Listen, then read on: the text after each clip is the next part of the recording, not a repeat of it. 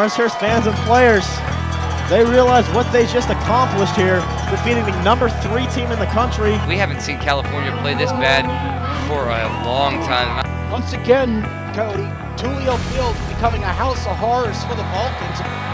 During the last decade, the Vulcans have been treated far more than they have been tricked.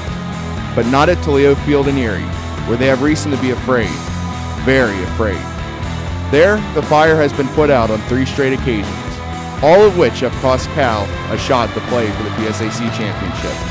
But on this Halloween weekend, the Vulcans bring in a defense that terrorized Gannon a week ago and looks to counter the spell that has made Tulio Field a house of horrors. Now the Vulcans have a chance to give the Lakers their own set of nightmares.